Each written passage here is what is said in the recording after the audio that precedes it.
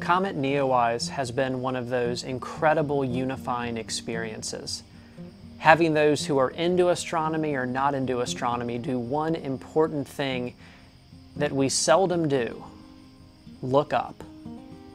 Look up at the glory of what we have above us in the nighttime sky.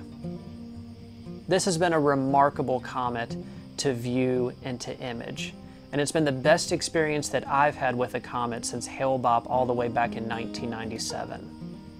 Today I'd like to share with you my experience of viewing, documenting, and imaging the incredible Comet Neowise. Please like this video and consider subscribing to this channel if you enjoy this type of content.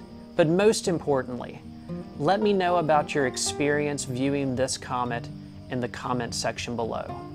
Let's get started by going out to view Comet Neowise one last time.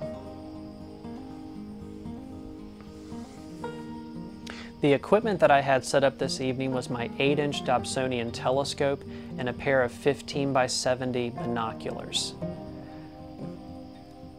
While I was viewing the comet and even showing some neighbors who came across the street to see it, I had my DSLR connected to the SkyGuider Pro, taking 30-second exposures of this comet. One thing that I would really encourage you all to do, regardless of how long you've been into amateur astronomy, is to document your observations.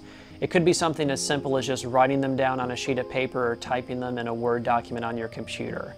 One thing that I've started to do over the past few years is actually print out logbooks like this one for comets, where I can go in and handwrite exactly what I've seen and draw the experience of what I have at the eyepiece.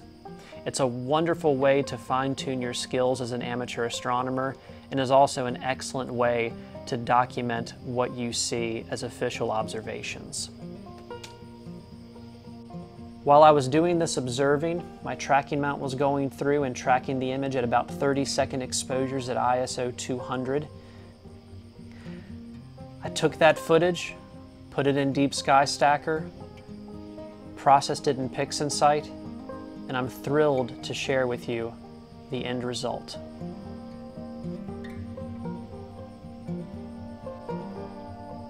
This image consists of roughly 7 minutes of data, but even just from those 7 minutes, I was able to make out the core, the dust tail, and the ion tail, shooting off like a straight line right off from the core. This is the most impressive comet that I've ever been able to image, and I'm incredibly thrilled with the results.